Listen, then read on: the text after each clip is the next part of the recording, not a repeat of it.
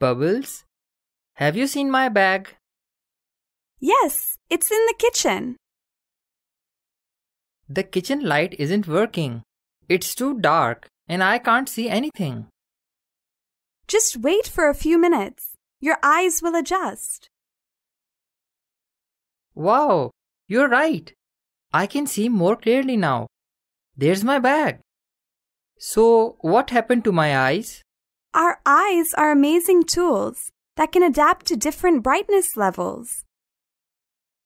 Let's take a closer look at the changes in our eyes when we enter a dark room. The pupil of the eye dilates. In other words, it expands. How do you think this helps? The pupil becomes bigger, so it'll allow more light to enter our eye.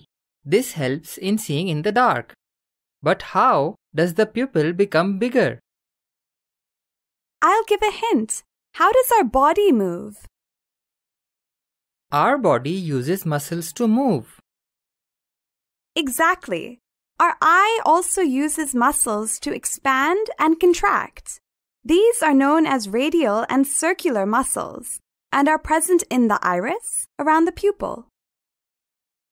These muscles are involuntary. This means that we cannot knowingly control them. In dim conditions, the radial muscles contract and the circular muscles expand. The pupil becomes larger. This increases the amount of light that enters the eye. What happens in bright conditions? I think the opposite happens. The radial muscles expand and the circular muscles contract. This makes the pupil smaller. So, the iris adjusts the size of the pupil in our eye based on the brightness of our surroundings. But what happens after light enters the eye? Well, there's a layer at the back of the eyeball known as the retina. Light rays converge on the retina to form images our brain can understand. How many cells do you think the retina is made of? Millions? Yes, millions. The human retina has around 6 million cone cells. These cells are active in bright light and allow us to see colors. The retina also has around 120 million rod cells. These cells allow us to see in dim light. Rod cells need some time to start working. That's why you weren't able to see right away in the dimly lit kitchen. Our eyes are amazing. I can't wait to share all this with Miss Coco. Mrs. Coco, where are you? Oh, Spiky, I'm so glad you're here. I need your help because I can't see properly. But it's so bright. Why can't you see? I can't find my glasses, so the whole room seems blurred. Why? I can see the room clearly. Well, I'm short-sighted.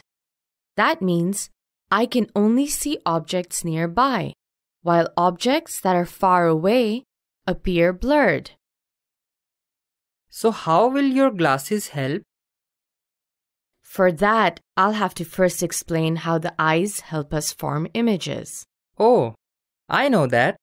We can see because images are formed on our retina. That's right, but it's not just the retina that helps us. The surface of our eye, known as the cornea, acts like an outer lens.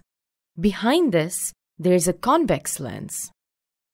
In a healthy eye, these two work together to converge light rays nicely onto the retina. In my eyes, however, light rays from faraway objects converge to a point in front of the retina, so the images I see are blurry.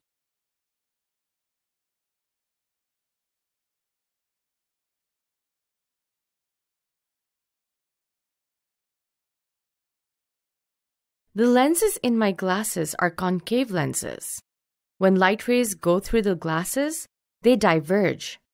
These rays then converge through the convex lenses of my eyes. allowing the image to focus right on my retina. And this makes it easy for me to see everything clearly. What do you suppose would happen if I couldn't see nearby objects?